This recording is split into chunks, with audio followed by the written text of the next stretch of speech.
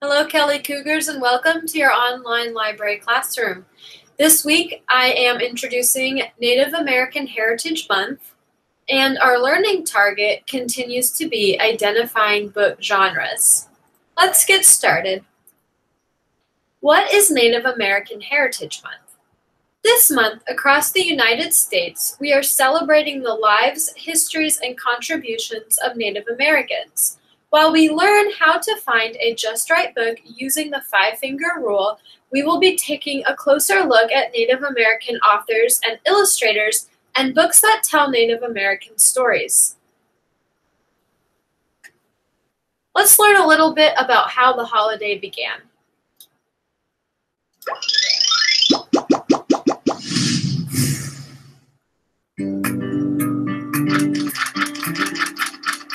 November is Native American Heritage Month.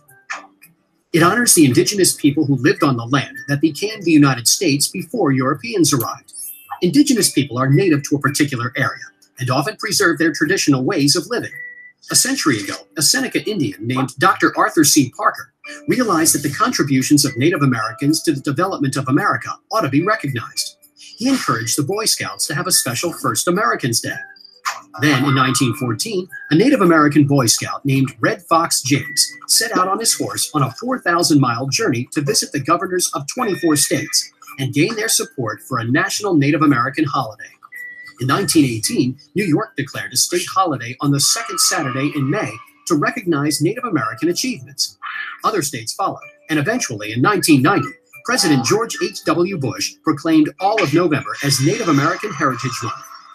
November is important to many Native Americans as a traditional time for celebration after a successful harvest season.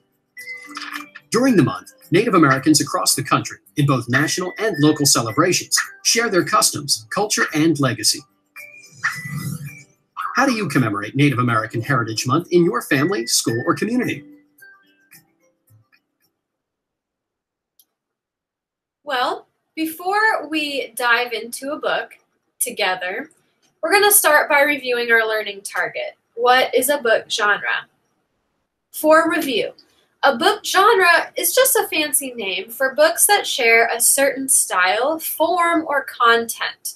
The style can be scary, romantic, historical. The form can be a graphic novel, a chapter book, a novel, a reference book like a dictionary, or an electronic book, an ebook. The content can be fiction, nonfiction, or informational, poetry, or a story collection.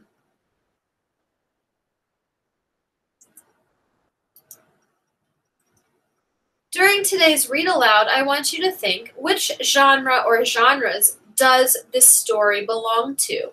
Remember this genre wheel? We have used it in the last 2 weeks of activities, and we're going to use it again today. You can participate in today's activity by starting with a notebook and recording your answers in a notebook and then typing them onto this electronic handout that is attached in Seesaw. Or you can print this out if you have a printer and write directly on it and then take a picture of it and share it with me that way. What I would like for you to do is to mark each pizza slice or write down each book genre that the book that you hear today belongs to. The title of the story is Fry Bread, a Native American family story by Kevin Noble Maillard. Remember, books can belong to more than one genre. So while you're listening to this story, you might decide that this book belongs to more than one book genre. There are 2 parts to this book. You can see I am pictured on this slide, and the title of that video is Fry Bread Author Notes. The very end of Kevin's story about Fry Bread has an entry titled Author Notes, where he shares his journey and the history of indigenous people or Native American nations in the United States or North America. And I would like for you to listen to that first before listening to Kevin read aloud the book that he wrote, Fry Bread. And the title of that would be Virtual Storytime Fry Bread with Kevin Noble Maillard. You can find the links to both of these videos on Seesaw on this activity's instructions. You will need to click on the link for each one. I am not going to play them for you here.